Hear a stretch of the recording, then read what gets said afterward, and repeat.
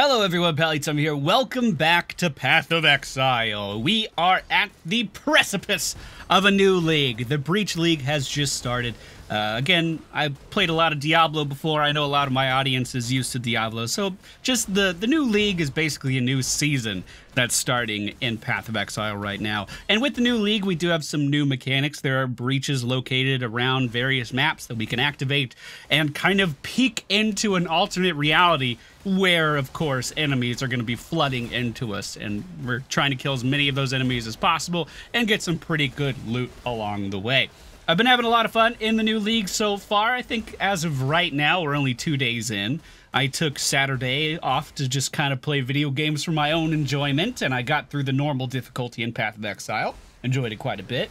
Actually took my time, did all the side quests, looked around for breaches. It was a totally different experience trying not to rush to the end of the game like I did on my Spark Scion.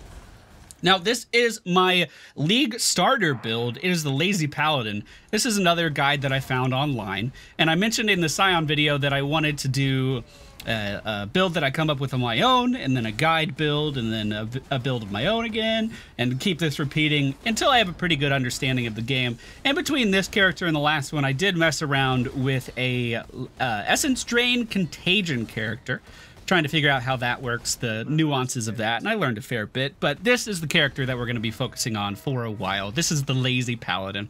And the idea of this character is that it is insanely easy to play. If you're new to the game, if you saw the Breach League advertisement on Steam because it just started and Path of Exile's piqued your interest, and this is probably a good build to start with if you wanted just a really, really safe, tanky, survivable build.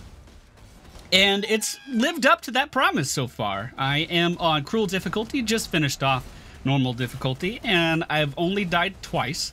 One of those is because I went AFK, and the other is because I walked through a trap in a lair for way too long. I like traveled with the trap the whole way, and it just cut me to pieces.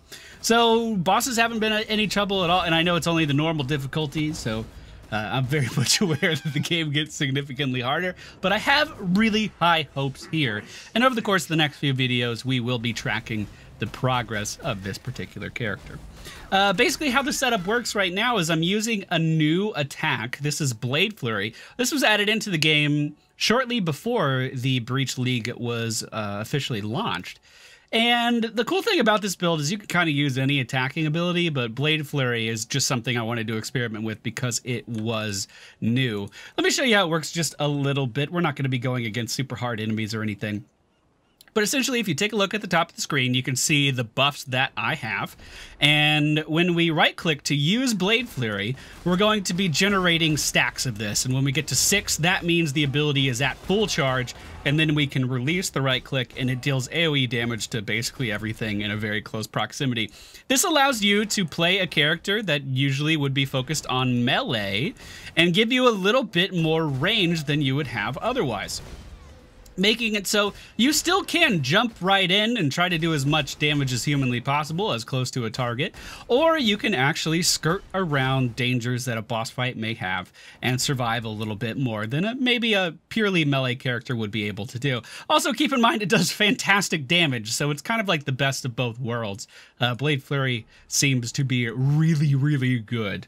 But like I said, the great thing about this particular build is you can kind of just fit in whatever attacking gem you particularly like. I've used Molten Strike while I was leveling a little bit. Glacier Hammer was an option that we could have done. And Static Strike, excuse me, I actually got a lot of mileage out of, and it's what I used up until the point that I was trying to trade other players for that Blade Flurry. Now, this is a Templar character, and they actually don't have access to that gem naturally. You are going to have to either level up another class or just look in trade chat, look on poe.trade, and try to get that ability from someone else.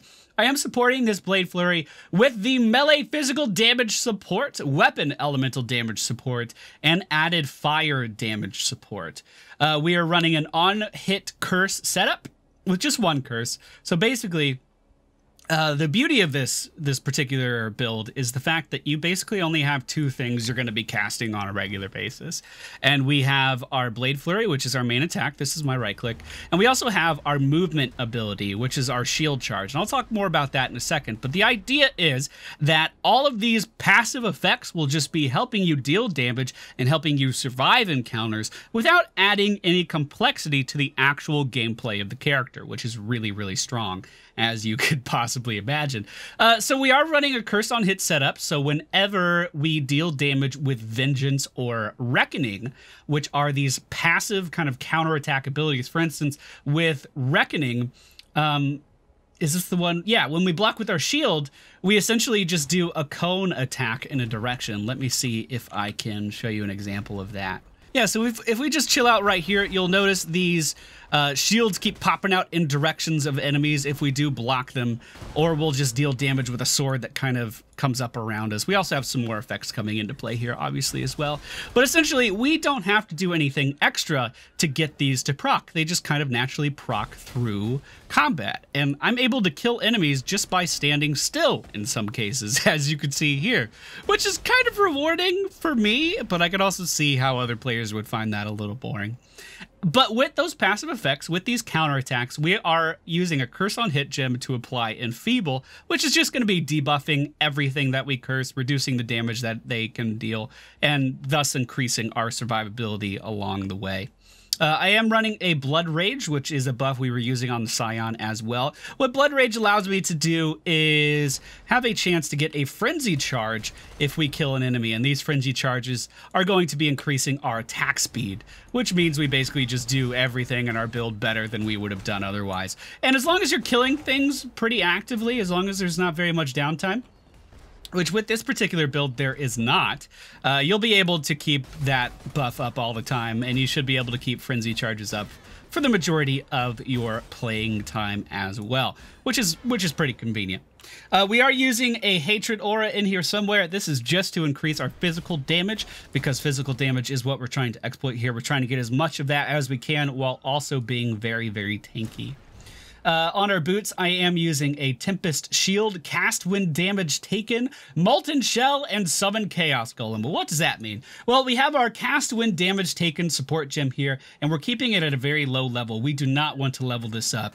I got this one at level 2, and I may drop it down a little bit to level 1. If I feel the need to do so.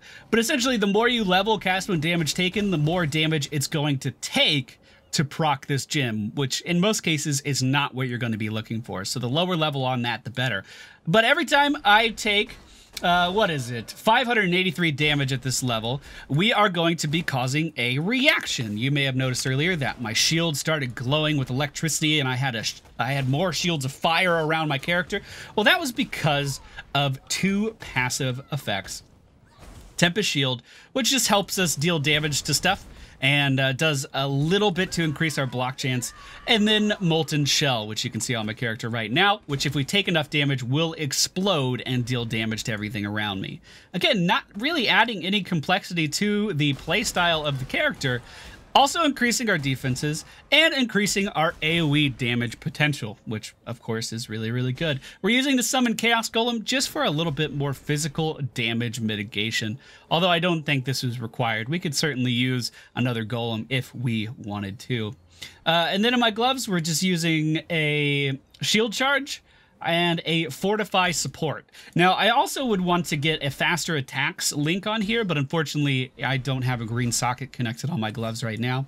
But the Shield Charge, what we want it to do is be our main version of mobility, our main way to get around the map. But we can also use this in combat to dodge attacks. So let's say this was a boss. Oh no, he's going to do this really telegraphed attack that we can get out of the way of. We can move around and then charge into him, and we gain this Fortify buff, which reduces the damage we take when we get hit. So yet another way of really passively, really naturally, and what's the word I'm looking for? Really intuitive. There we go. Really intuitive way of getting even more survivability in our build. while not adding any complexity to it. Because you would want to have a mobility spell anyway, you might as well have one that gives you Fortify and allows you to travel without having a target, which some other mobility skills in the game do require you to kind of lock onto something to move. So that's the build so far. Again, it's been working out really, really well for me. If you want to read more about potential skill setups, you're more than welcome to do that. In the video description, I will link to the guide. Again, this is not my own design. This one is actually really, really well thought out, and I really like it. And if you guys are looking to jump into the game, this could be a great build to start out with. You do run into some complications with, like, weapon crafting, because about every 5 levels, you want to make sure you're getting a new weapon with good physical damage rolls, and ideally attack speed on it as well. So there's a little bit of a learning curve with that, but that's a video we can do another time. If we go ahead and take a look at our passive tree, you can see I just left the Templar area here. I went for Sanctity immediately and then just went straight down. We grabbed Born to Fight, Strong Arm, and then Solidity. I nailed that. Holy crap. Then we worked our way back up a little bit and started working towards, I believe this is the Duelist tree, getting these health nodes, making our way across and then down. Inevitably trying to make our way down over here to Defiance, because we're trying to get basically every shield passive that we can possibly get. Eventually, I'm going to be making my way down here, just south of that Defiance node. But right now, since I just made the jump up to Cruel difficulty, I did make my way to the left here a little bit, and we are going to be picking up the Sanctuary talent, which is going to increase our elemental resistances. As you move up in difficulties, it does lower your passive resistances, so always having those in mind, always keeping those in mind, and always trying to build to protect yourself from that elemental damage is really important. And I might actually pick up this talent here as well, Diamond Skin, just for more elemental resistance as well. But that's about it, guys. Hope you enjoyed today's video. Again, we'll be progressing with this character quite a bit as we go into the harder difficulties. This is my League starter. This is the one I'm going to be playing a lot to get currency and better gear. And this is the character I'm also going to be venturing into maps with as well. So we're going to be seeing the Paladin quite a bit. I actually gave him my namesake, too. This is MFPallytime. We're dedicated. Hope you guys enjoyed today's video. If you did, please be sure to hit the thumbs up button, subscribe if you're new to the channel, and we'll be back with more Path of Exiles and other gaming content here on the channel very soon.